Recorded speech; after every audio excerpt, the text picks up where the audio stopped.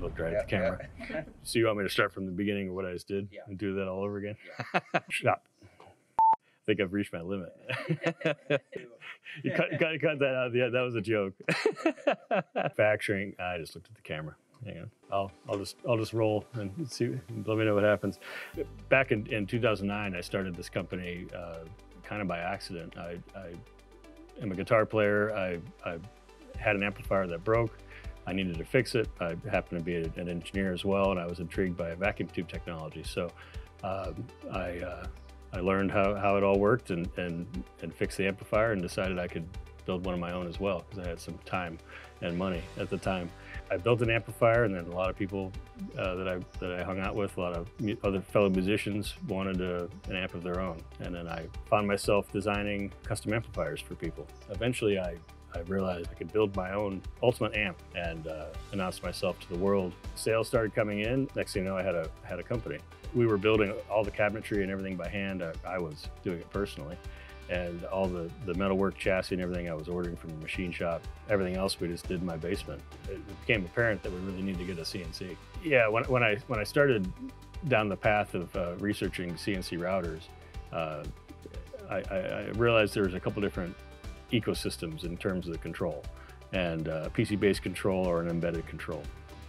And it became apparent that a PC-based control would give me a lot more flexibility when it came to downloading files and operating the machine and making changes and adjustments. So it's all right on the same computer, and I don't have to put anything on a USB stick, and I don't have to mess with an embedded control that could give us some problems. And I talked with a few different brands, and it became quickly apparent that ShopSabre was just a very personable, easy to work with company. Didn't seem like there was going to be any sort of hidden fees and things that would be negative. And then we purchased this machine right here, which is a 4896.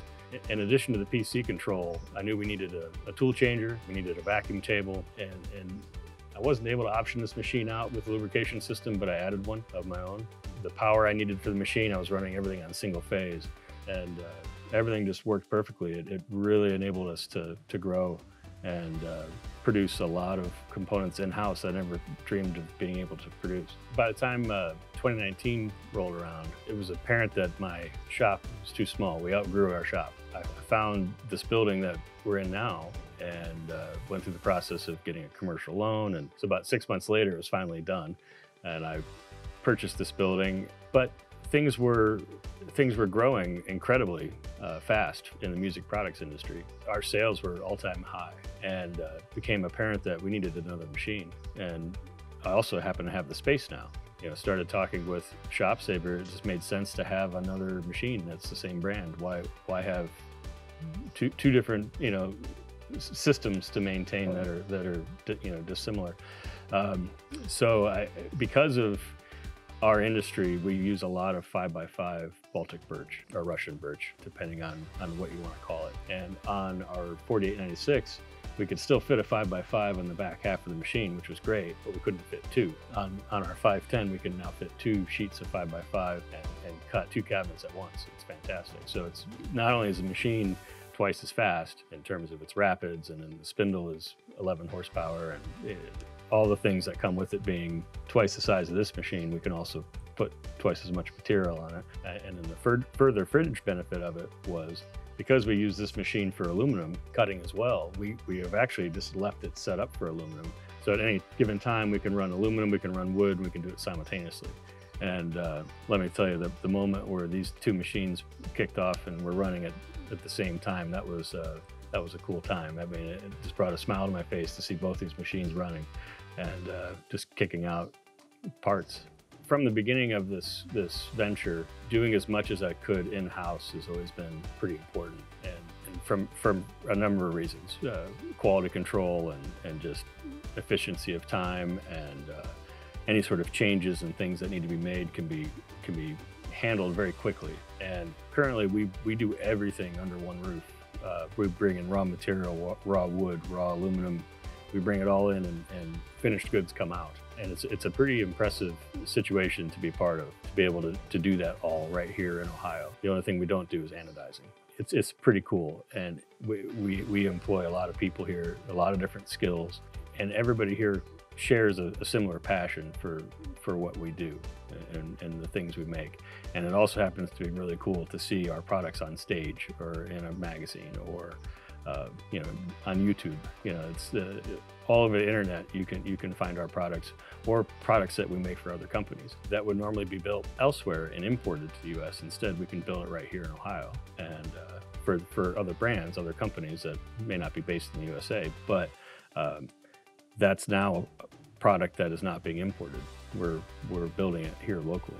And with ShopSabre being up in Minnesota doing something very similar, our ideals just aligned, and it made sense. If we were to have a machine that was imported, let's say, it could be days or weeks before we get parts, might be days before you even get an answer. That means a lot in terms of production. If we're relying on these machines to produce and produce materials for our downstream employees to be able to build cabinetry and ship things on time, then that's all very important. So it's a satisfying experience to be able to get up and running quickly if there ever should be a problem, and we've had very few problems. It can be a bit daunting when you see all the different things that you can add to the machine, and then the costs associated with them might be a little frightening as well.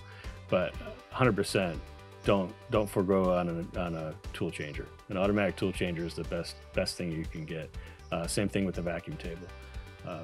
With those two things, you can eliminate a lot of problems and a lot of headaches, and you can increase the speed and efficiency of your production just dramatically. It's just a night and day difference if you have a tool changer versus not. Pop-up pins are also very useful. Just having that repeatable stop, those things I would never forego on a purchase. I think for anyone who's looking to get into CNC or maybe has some trepidation, I would start by just hit YouTube, look up VCarve, look up CNC routers, look up ShopSabre's YouTube channel, and there's a lot of cool tutorials out there that talk about programming and talk about setup of jobs and things, because I think that's the part where people are probably the least knowledgeable or skilled. You know, when they haven't gotten into CNC, there's just so many unknowns, and if the person's not very good with the computer, there's a lot of challenges. I think any sort of anxiety toward the purchase decision would be really geared toward that side of things. Like the CNC itself, it's going to work, it's going to cut, it's going to do what it's told.